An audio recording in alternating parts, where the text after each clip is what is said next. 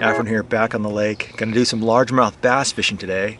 I'm back on the Hobie kayak. I'm using the kayak. It has the stealth capability for fishing these largemouth bass. So I got some new gear I want to try out today. Like most anglers out there, when you just got to get new fishing gear and it inspires you to go fish. I got some new plastics and terminal tackle that I'm going to use here at the lake. I'm still in search of that bigger fish that I saw a couple episodes back, but you know, we'll look around and see if she's on a bed. It's about that time for these fish to get up a little shallower and start doing their thing, so we'll be on the look for that. All right guys, let's get to it.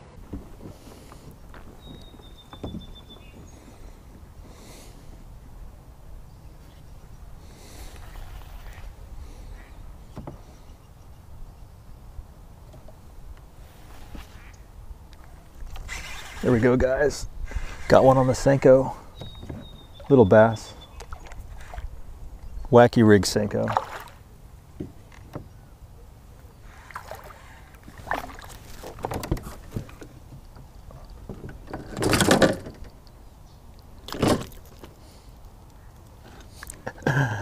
Got one on that wacky rig Senko. Little baby bass. Just having a hard time finding them there. Yoo-hoo! Got one. Little guy. Small dude. I got that bass on the outside of the Thule range, and I felt that tick and set the hook, and he was on there. She's in a little 4-inch Senko with the gasket and a number 2 size octopus hook. 10-pound fluorocarbon, 20-pound braided line, ALX Abu Garcia reel on a custom, it's like a medium, very extra fast, taper, crispy. It's a really nice rod. Good for that 1/4 ounce and under presentation. All right, let's see if we can get a couple more of these little guys. Oh, dude. I'm writing a text message over here. I get a bite. I miss him.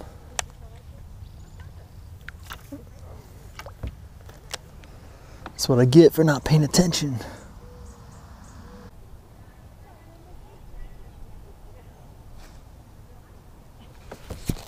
There you go. Got one, guys. A little bit better of a fish here. Barely better. Threw my worm. Oh no, there's my... Oh, I threw half my worm. Now I got a Ned rig.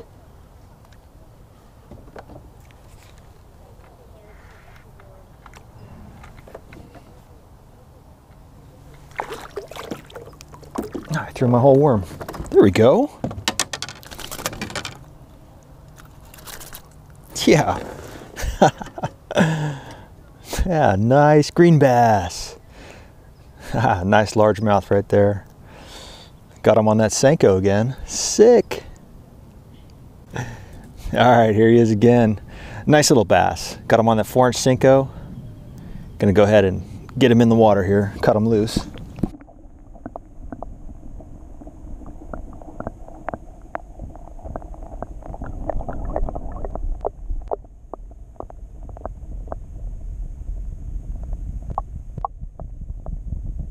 He did throw the Senko, so I got to go ahead and re-rig something here.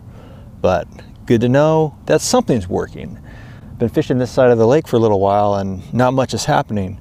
There's a lot of tulies pushed up against, a lot of dead tulies pushed up against these live tulies. Perhaps this has been the wind side of the lake. That might be a good thing for us. That might be why the water's a little bit more dirty right here. So I'm gonna go ahead and rig up this Senko. Got this little 4-inch Senko here. I got those O-rings and they're just threaded onto a end of a Sharpie, like a, you know, like a Sharpie pin. I took off the black writing part of the Sharpie pin and I just loaded up the O-rings onto the end piece. This way I can stick the Senko or the worm into the hole and then just pull off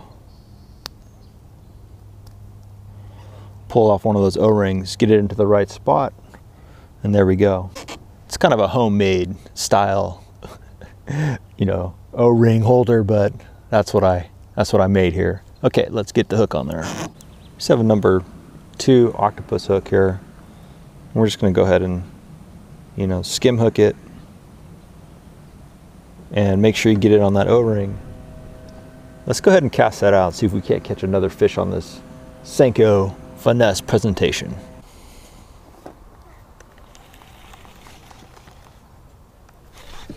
There we go. Got one here. I don't think he's that big, but he's on that Senko. Little fighter.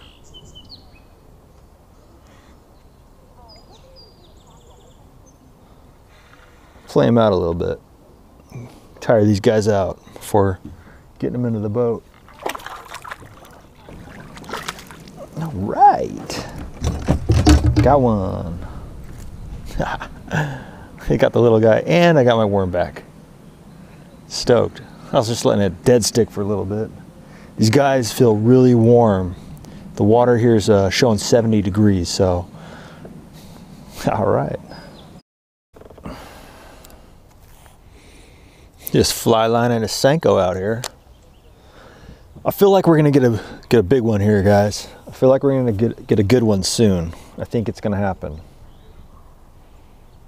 I have a good feeling about it. We're just gonna keep at it.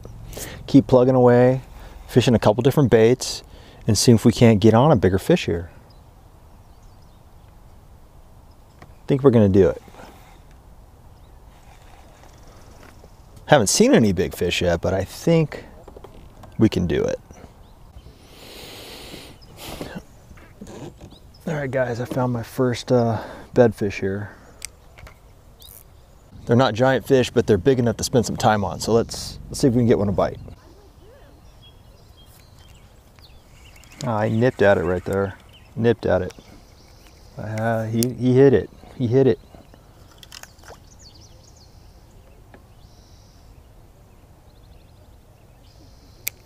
Put it in a place he did not like. I'm just gonna shake the crap out of it and see if he comes over and gets it. He swiped at it. Didn't like that shaky stuff. Dude, he had it.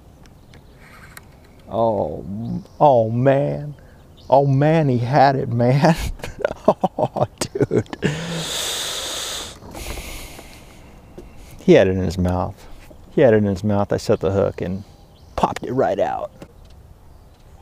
We're gonna go ahead and cut loose from the spot. I popped that fish, but I didn't get him good. I didn't stick him good, and he came off, and they haven't come back. So we're just gonna keep moving down the bank. Let's go.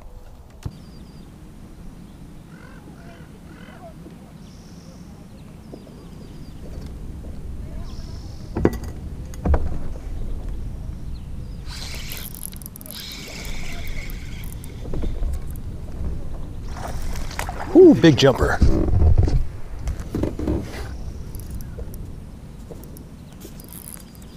Got him on that drop shot.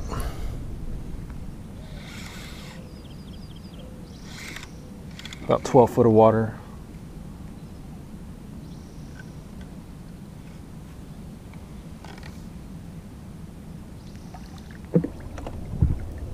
There we go.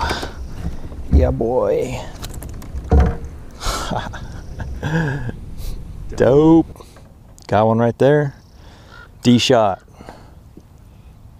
Corner of the mouth. Through the worm, but that's okay. Hook still held up.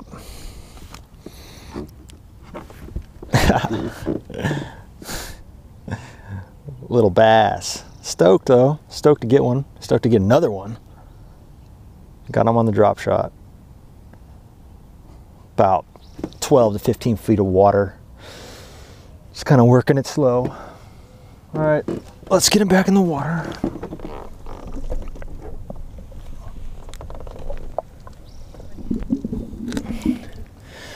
Gone just like that. He was out of here. I'm looking for that little tick. Just a little bite here.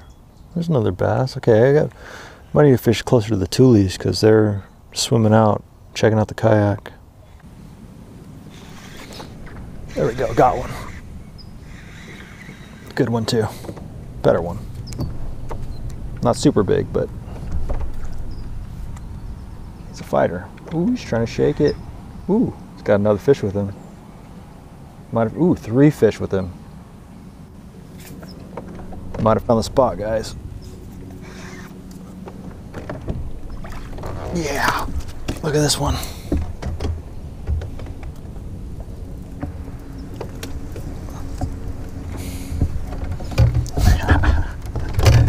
Nice one. Look at that fish. Stoked. Better looking fish here. He had 3 other fish with him. So we're gonna, oh my God. Dude, there's a wolf pack right here.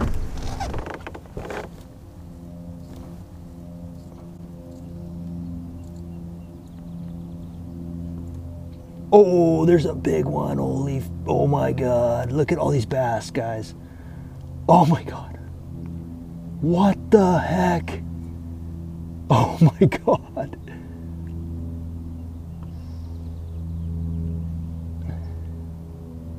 Dude, I caught this one and brought the wolf pack. Oh, and there was a big one out there. Oh, this is crazy. Okay. I'm gonna get this guy off the hook and I'm gonna make some casts right here.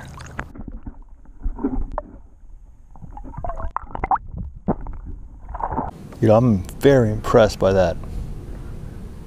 Very impressed by that group of fish that I saw. That school was amazing. Big ones. There were a couple big ones mixed in. That had to be like 20 fish. They all came up with that one. They were really investigating what was going on with that fish. Impressive. There we go, got another one. Got another one.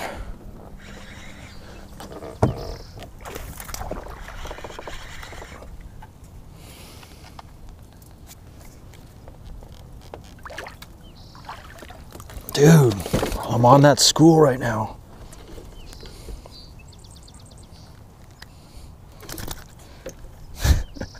This one's a bit smaller, but I'm on that little school of fish right now. I'm getting them, man.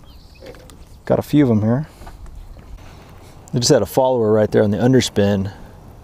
Turned at the boat for whatever reason. Didn't want to commit.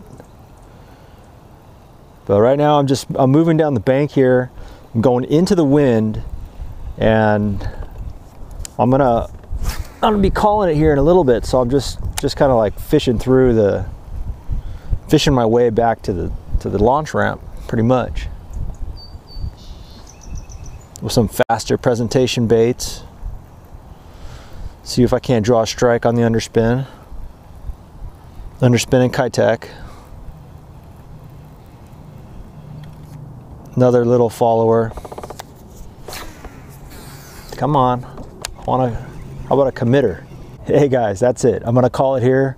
Pretty stoked on what transpired today. Got on a few fish, caught them on the Senko 4-inch green pumpkin, black flake, and I also got them on the drop shot. I was using a 3/16 ounce weight and a number 2 hook and a robo worm. So guys, that's fishing the lake for a little bit. I'm glad to get out here and catch a few. It's always a learning process coming out here, trying to figure out these fish, and then storing those bites in the memory bank and coming back another time to see if we can get bit on that technique again. I did go over that big fish spot, did not see it. So that's 2 trips where I haven't seen that fish. So maybe it's not here anymore. Maybe it's moved on somewhere else. Did see that wolf pack, which was awesome.